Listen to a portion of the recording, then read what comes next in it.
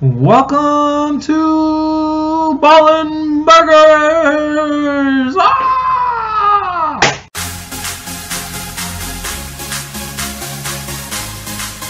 Welcome. So today is Wednesday, November 11th. It is Veterans Day. Oh yes. And I want to start off with thanking the troops so much for allowing us to be able to wake up every day and live our lives the way that we want to live and not be afraid of anybody else. This is America. I'm proud to be an American, and my whole years growing up, I just love this country and the patriotism that I've seen and just the go-get-em attitude that America has. It's like we're not going to let anybody stick it to us except ourselves.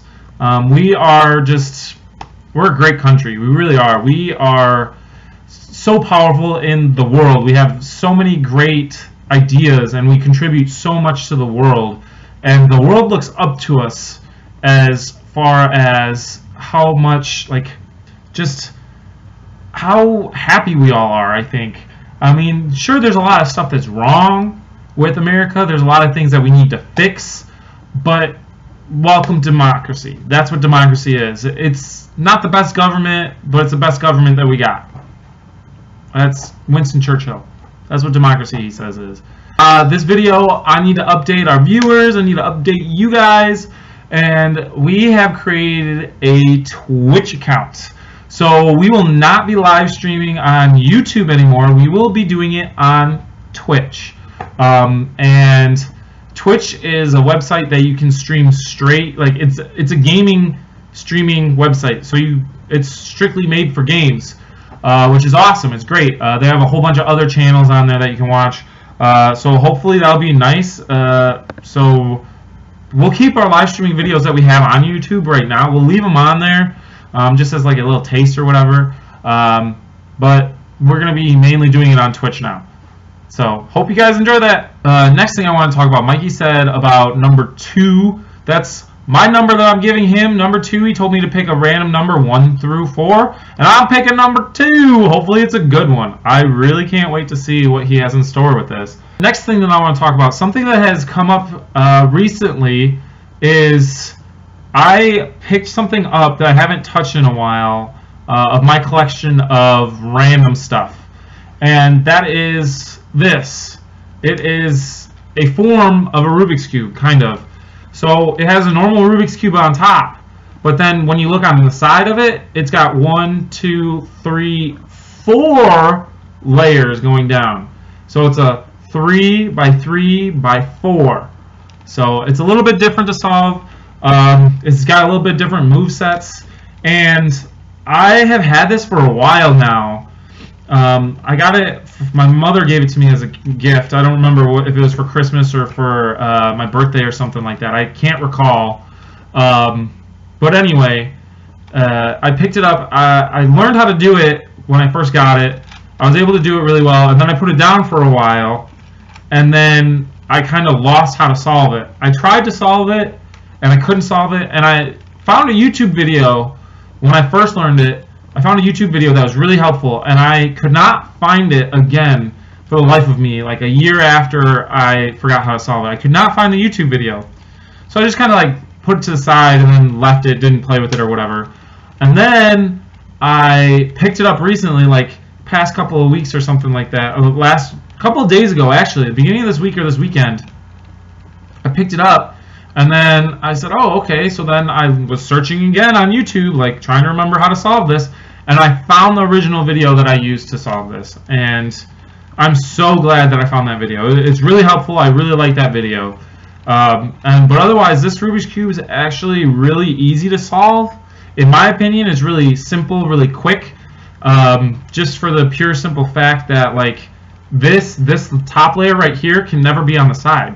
So it's on this top, it's either going to be a yellow square or a white square. There's never going to be a red on top of here. So that's why it's kind of easy. Two of the top and bottom phases are pretty much locked. So, and see, if I turn it like this, I can't turn it this way. It won't turn. So I can only do it 180 degrees. That's it. 180 degrees. I can't, you know. So I think it's really simple. So this week I've been playing Call of Duty. Yeah, this week. Today it's been a week since Black Ops 3 has been out, and I have already prestiged, and I don't know if I'm ashamed of myself or proud of myself. I mean, I kind of feel a little bit of both, because it takes time. Like, it takes a little bit of skill in order to prestige and get all the points in order to get to that level. But at the same time, it's like, dude, do you have a life? And I mean, have you seen from some of my live streams? I play often, quite often. And when one of my streams, I actually had the question brought up by Mikey. He asked me if I wanted to get Fallout 4. And I really am on the fence about Fallout 4. I really don't know, because with me, I need a lot of structure for a game. I need to be told, this is what you need to do. Like, you need to go this way. You need to do this. You need to collect this. If you follow this path, you'll get armor to upgrade. All right. Versus Fallout is more kind of like Skyrim. It's the same makers. And Fallout 4 is, sure, there's a main mission that you can follow, but there's tons and tons and tons of side quests that you can follow too. And you can get sidetracked and do those instead, and you know, forget about the main quest for like a long time, and then, oh yeah, I forgot that's the main thing that I'm supposed to be doing. There's so many side things to do, and then for upgrading, you actually have to like collect things and then make stuff, and like that's just, in my mind, it's too much for me to be able to figure out and handle. It's like too much at my fingertips. I'm crippled by the amount of stuff that you can do, like the amount of options. I'm kind of one of those people that need a specific directive. If I'm given too many options, I just lose my mind and I can't decide. So that's kind of where my fault is with Fallout 4. Some gamers love it. Some people love that it's so open world and you have so many options. Don't get me wrong. All right, more power to you. That's just not the game for me.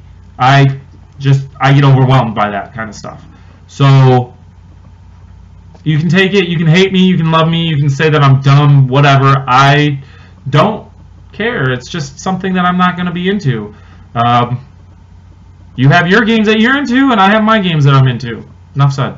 With everything that I have just said today, I'm thinking about bringing this video to a close. And my question for Jake and Mikey, if you answer it, you don't have to, is, have you ever done that with, like, do you have like a Rubik's Cube kind of thing that, you know, you put down for a while and forget about it, and then you come back to it and like remember, oh my god, I remember this, and you play with it or whatever it is. For instance, you're writing, Mikey. You said you haven't done it, but when you pick it back up, will you have that moment of like, oh my god, I haven't done this in forever, and then get right back into it and be like, yeah, I love this, you know?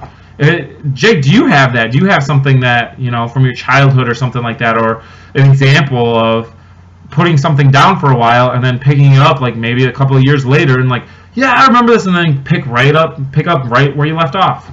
Just an idea. So with that, I'm signing off. Have a great one.